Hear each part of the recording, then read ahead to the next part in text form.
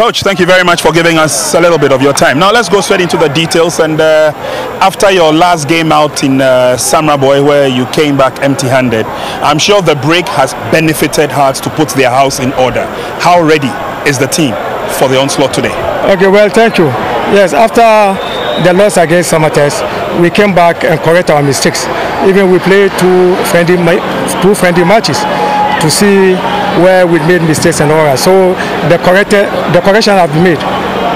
So going into this evening's game, it's going to be a usual kind of 4-4-2 approach. What's the plan? Yeah, the plan was to try to keep the ball as always, and also to maintain our ambition and mentality.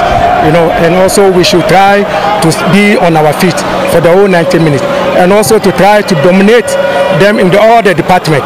If really we want to go home with the 3 points, you know.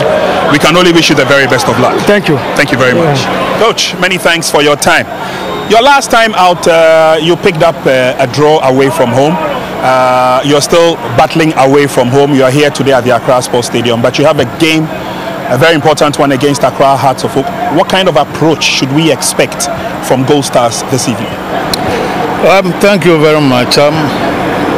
It's going to be our usual away plan, but then this time around we just have to reduce the mistakes that we do at some times of the game.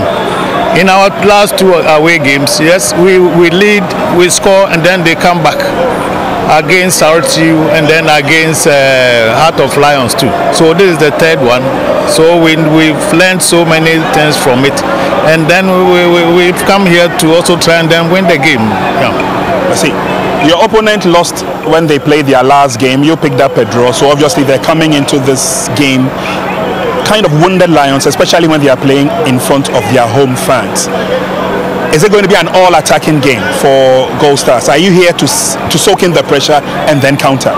No, not at all. We like I said, we're also here to try and then win. We are not going to sit.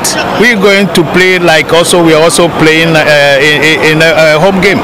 But then our defending is what we've added a lot of work into it, and I'm sure we'll be able to apply it here.